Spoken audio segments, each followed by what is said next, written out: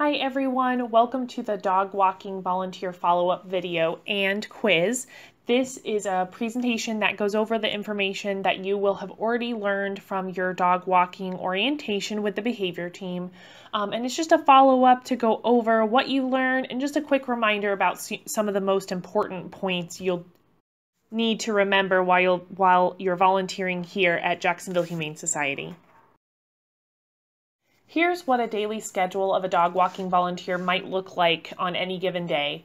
The first step is to sign up in Volgistics. It's really helpful when we know how much help we're going to have ahead of time, so this is a really important step. You'll also want to sign in when you arrive for your volunteer shift. There are 2 sign-in stations, one near the vending machines and one near the adoptions office. First, you'll want to go to the food prep room and get a leash, treat pouch, treats, and a toy. Start walking dogs from all areas. This includes dog holding 1, dog holding 3, dog holding 4, including the colored adoption areas. For dog holding 2, ask a staff member if there are any strays that can be walked from that area.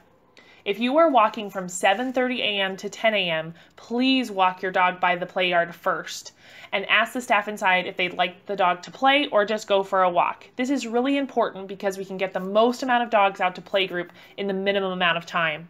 We have 3 dog walking sessions, and those are 7 to 10 a.m., 10 a.m. to 3 p.m., and 3 p.m. to close. After all walks have been completed, you can work on enrichment, training, or take a dog to the play yard. At the end of your session, put your leash, toy, and treat pouch away and sign out.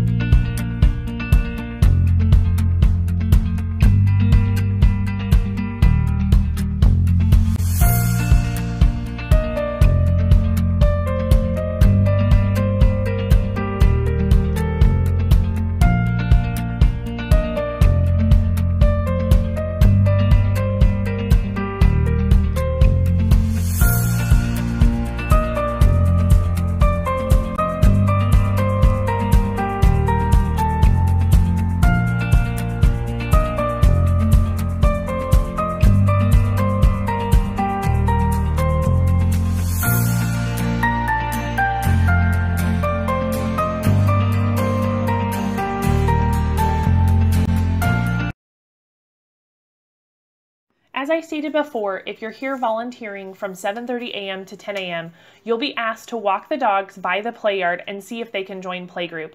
When you walk your dog up, please ask the staff member if they'd like your dog to go into the play yard. Tell them their name and they'll direct you to come into the catch pen or take the dog on a walk. When you bring the dog into the catch pen, you can immediately drop the leash or allow the dog to sniff the other dogs on the fence. Remain in the catch pen until the staff member inside has brought the dog in or has told you any further instructions. They may want you to take a dog back, or they may need your assistance getting the dog in the yard. Do not touch the gate unless asked to do so by a staff member.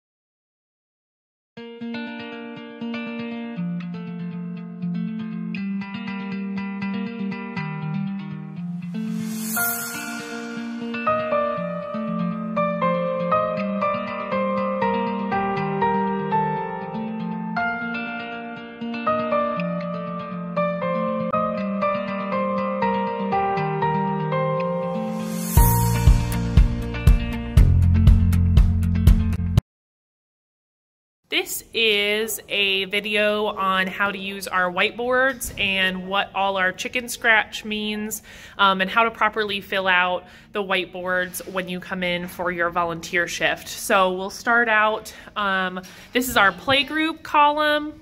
If you see a Y, this means the dog comes out to playgroup. Yes, they come to playgroup. If you see PW, that means prefers walk. So this is a dog who may not always prefer to come to playgroup, but would just really like to go on a walk. You can see that for a couple of our dogs here.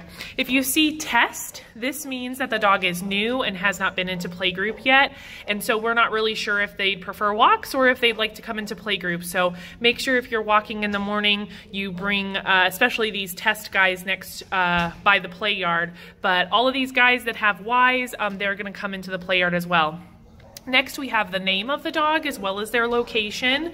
We do sometimes try to color coordinate, but it just depends on whether or not the expo markers are actually working that day or not. Then we can go back up to the top and we see that we have walk 1, walk 2, and walk 3. And we ask that you put the time and your initials. This allows us to see which dogs have been out the earliest and which dogs need to go out next for their next walk. So we appreciate you guys filling that out. We'll also have medical and behavior notes. These are for staff use only.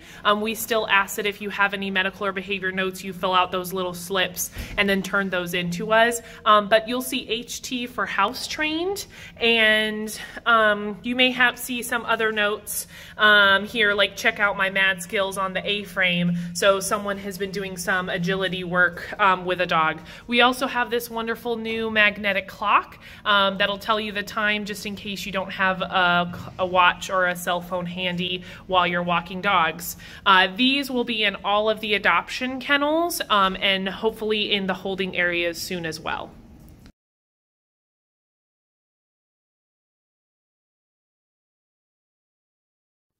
Please pay attention to any signs that are on or around the dog kennels. You will see both blue and pink signs. The dog walker strategies are a blue sticker and a blue laminated sheet with instructions on them.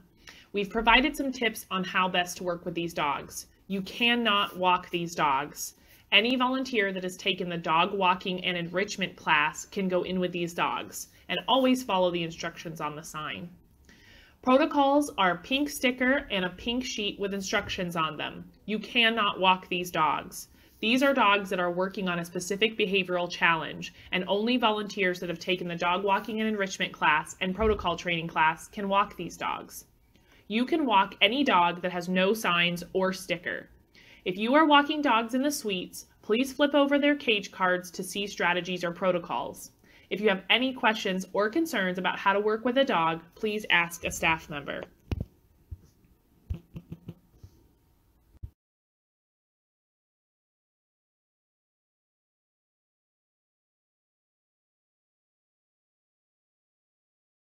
All right, so we're gonna do a quick demo of how to leash a dog in a kennel. First, you wanna check the pins and make sure to put the appropriate pin down that you're doing the walk for. Remember, there's 3 shifts, so there should be 3 pins.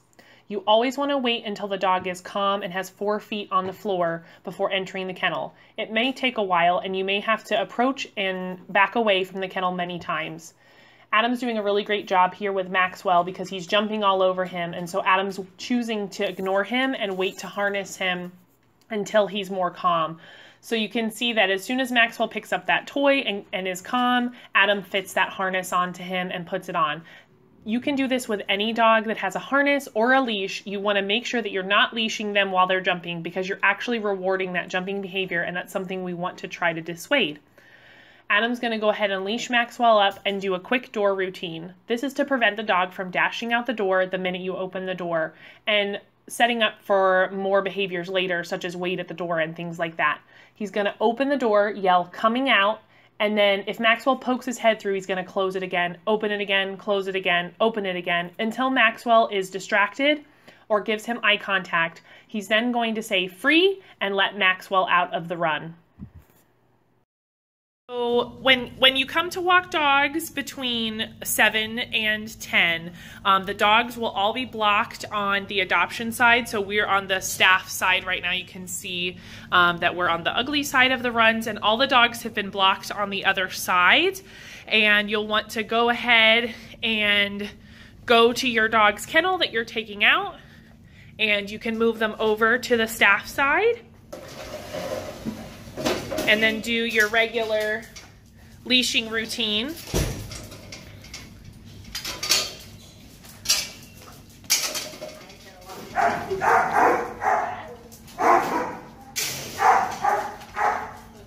This is just helpful when you're leashing an excited dog or when you're bringing a dog back to decrease that reactivity.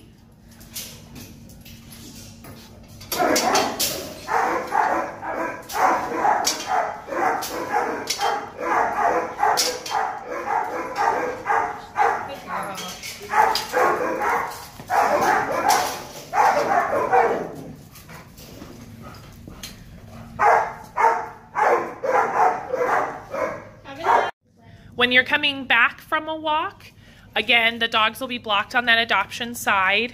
You're going to enter the run to put the dog away, just like you would normally do.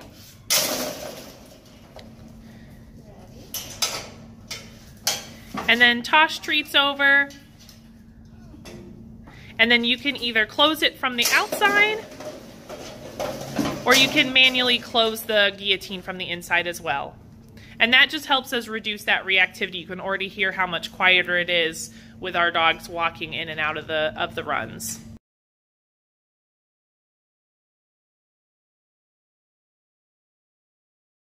Now we're going to work on loose leash walking, and this is something that we should work on right away in the hallway. The dog should have a full leash while walking, and you can start out by just getting the leash on the correct side and the dog on the correct side. If the dog pulls ahead of you to the end of the leash, stop walking and back up until the dog relieves the tension on the leash. You can click and reward if the dog comes back to you. Continue walking forward. If the dog puts tension on the leash again, you want to stop, move backwards until the dog releases that tension, and then you can move forward again. And again, Adam is rewarding Maxwell here for coming back to him, so he's going to stay closer this time. We're going to also do the door routine when we exit to the outside. We don't do the door routine when we're exiting from the kennel area because it's too chaotic and there's a lot going on. So we're going to do that same door routine here. So opening the door, if he pokes his nose through, we close it. We open it again, and we're waiting for that eye contact or for him to not rush through the door. And then we're going to say free and let him out. If you have time during your dog walking shift when all the dogs are walked, you can bring the dogs out to the play yards. Some dogs really enjoy just running around, but you can also work on adoptable behaviors such as practicing sits, downs, or name recognition. Here's some safety reminders while you're on your shift. If there's ever a dog fight, do not attempt to break it up yourself. If there's a fight in the play yard during playgroup time, do not enter unless you're told to do so by a staff member. They may ask you to take a dog or move out of the catch pen with a dog. Follow their instructions quickly and precisely. In the kennels, occasionally the dogs will fence fight or we have a loose dog. Go out the staff door and yell for help. If no one comes, go out the adoption door and yell for help. If no one shows up, leave and get a staff member, and remember where the fight is happening. In the time it takes you to go get help, the dogs will not do much damage to each other, and it's better to have help than just have one person trying to break up a dog fight. Never let the dogs meet on leash, even if they were just in the play yard together. Being on leash is different than being in the play yard with staff to monitor them. If you are in the yard, please do not allow people to stick their hands in. You can exit the yard and allow the dog to approach the people. Always read body language. Think back to the presentation you watched before you started your volunteer shift. If you're unsure about a dog, do not enter the kennel and get a staff member. If a dog gets mouthy or over-aroused, leave the area and get a staff member to help. If you have them on leash and can't leave the area, try to redirect them with a treat or toy, then come right inside and find a staff member. Thank you so much for volunteering. We certainly appreciate it, and the dogs love having you here.